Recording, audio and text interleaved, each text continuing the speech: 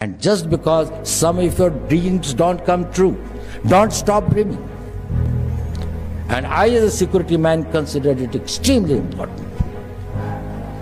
Because when your dreams start coming true, or when you stop dreaming, your will gets eroded. And when the nation's will gets eroded, it can never become a power. No army can fight whose will has been destroyed.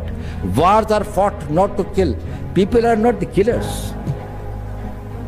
Wars are fought to kill the will of the nation against whom we are fighting, so that it can accept to the peace terms which are acceptable to us.